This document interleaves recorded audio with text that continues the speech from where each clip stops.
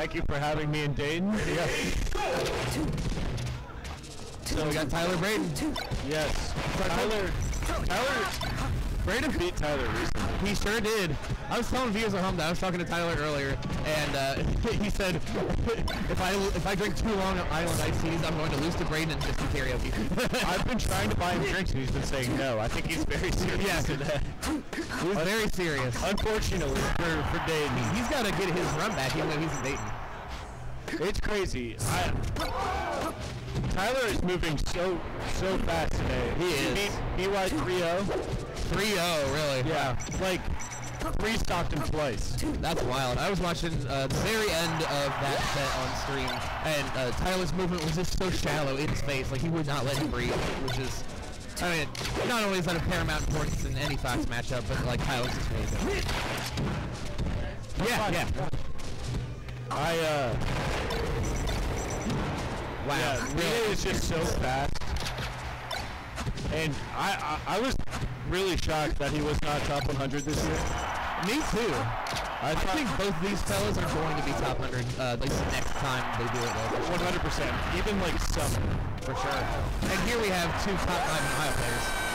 I'm not on the panel for the state PR, but I've got spies everywhere. Yeah, I've got spies everywhere. Very loosely on the panel. Hell yeah. I know because of Tran, who didn't want to be on the panel, but ended up on the panel for reasons I will spare you all the details of. Yep. But no, he's probably on the panel because I'm kind of not. But I think Braden added him. But I know from these two that I don't know if it's going to be top 12 or top 15, but it's more than 10 because that's how good the talent in Ohio is this year. Ohio is crazy. And I remember I was talking to Etos, and he was talking about how many top 100s per region. Yeah. Like New England has 6 or 7. Michigan has however many. So 3 or 4, right? Tri-State has however many. But every regional in Ohio counted differently. Really? And that's how strong Ohio is. That's awesome. Between I didn't know that. Neo with Flash and TRT. I'm so happy about Flash placing how he did. 100%. With Columbus, with B-Day, Millie, Grafton, with Braden's here in Dayton. Cincinnati with Essie. Yeah, Tran said he's probably top 15. And I would say so. For years he's been right on the edge of top 100. He's been like, like 120 or something, like he's just, I want to say he's been on the ballot once or twice, and he's like right there, but he doesn't go enough. It's very cool that DK is finally getting adequate representation. For sure. And I love it for T-Train as well because, like, we've got new people in Dayton who come around and say, oh, were you part of the DK Renaissance stuff recently? And he just laughs and says, nah. that boy's been playing Donkey Kong for like 7 years. What Tyler just did there, the running shine. Yes, I was going to say turnaround with the wave dash back. In Columbus, we've got some people in a group called CoFug. Oh, yeah? It's all about improving, and the CoFug challenge is the running shine, turnaround, wave dash back to grab ledge. I like that. And so we were talking earlier about the applications of that. Hell yeah. We just did it. So that's awesome. You'll love to see it. See in Neo, what's his face? The Jeffy is the same thing, but instead of grabbing ledge, it's turn right back here. Yep. That's the Jeffy. Rocking the true tag with the red chic for presumably Greffin. Oh, absolutely. His goat? His goat. And everyone's goat. I was so happy at Ohio Summit because Braden is like, in the grand scheme of things, he's relatively new to Melee. He's like a dot kid and stuff, and like his heart is in it so much. But Greffin is one of the people that he watched, and like, this person makes me want to be good at the game. And so, A, it's awesome to see a Sheik player just like be inspired by Greff and go this far. But it's further awesome at Summit. I stood with Greffin watching Iceking and Flash play, and Greffin was just, he had so much good stuff to say about Iceking. And he's like, oh my god, I would do that nair, I would do that dare. And I told Braden later that night, he was just smiling. I'm sure. Greffin is such a blessing to the community. He's just a blessing in general. He's such a wonderful human. Definitely. I couldn't say it better. I'm so glad. I don't think I would be sitting in this chair today if it weren't for Jeffin.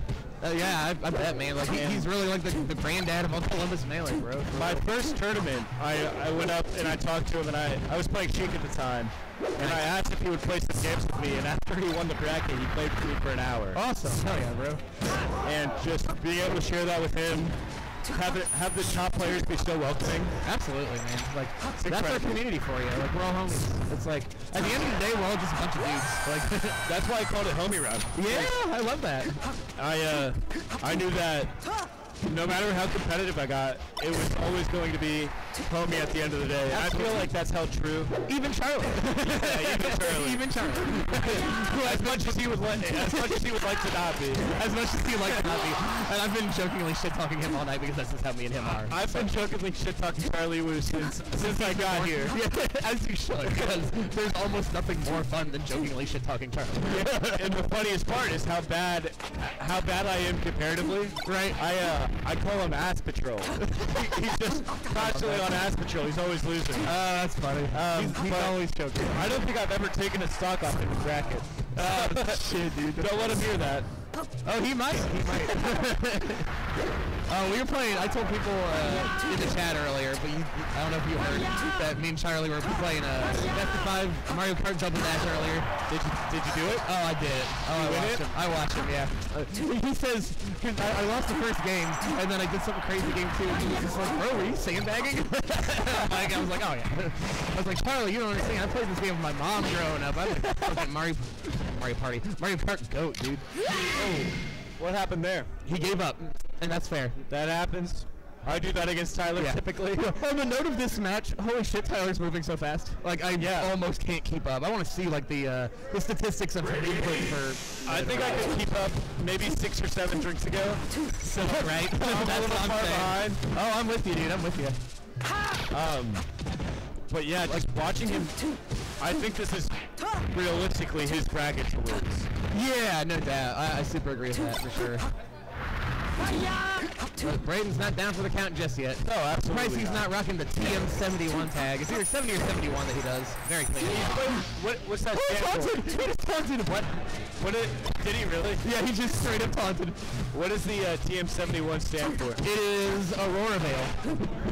What? It is Aurora Veil. Okay. I knew it was a Pokemon move. I just wasn't sure which one. Yeah, you did. He's rocked it against me, and I've always been curious. He loves all things Iceking. I remember when he was Iceman. I was around for Iceman. Iceman, Ice Thug, Ice King, Ice Bro, Ice Dude, Ice Buddy, etc. It fits him well. Ice God. He's very, very cold with it. Ice Fellow. I'm surprised that the ice isn't slowing down Tyler any. I know, right? He's trying to use Blizzard on him. But so I think the first time Braden has had a lead, all set. When he gets a lead, he plays different. Like he tries so hard to keep his leads, and you love to see it. Well, maybe I spoke too soon. He tries to keep his lead. Still has a lead percent-wise. Yeah, percent-wise he's got his lead. I tell you, man, Iceking. If ever there was a human being devoted to Super Smash Bros. Melee, I mean seriously, like the love he has for this game is like no one I've known in like the 7 or 8 years I've been part of the community. Like he loves this game so much, he works so hard, and win or lose this set, this night at Yellow Cab, I mean Tyler too, he's come so far, beating H-Box and stuff. Like both of these guys have such a love for the game, and I really love to see it. Braden is one of the, if not the most pleasant people I've ever met through Melee. For sure. Just like always one of the more nicer, you know. He's very positive. Always positive, no matter what. His presence is so extremely valuable. For sure. So happy to have met him, and same with Tyler. Yeah. Less so, but which is fair. Gotta keep the homies honest. But honestly, dude, Iceking is like the fucking like the cinnamon roll to protect at all costs meme. Like that really, like, he's our cinnamon roll. It's him and T-Train. That's how T-Train with hate that I said that. That's how I am with Ferris. Man, what an edge. That's how I am with Ferris, too. But wow, good set, good set. Very good set. Iceking is not down and out yet. He's not down and out yet. He's not down and out by any means.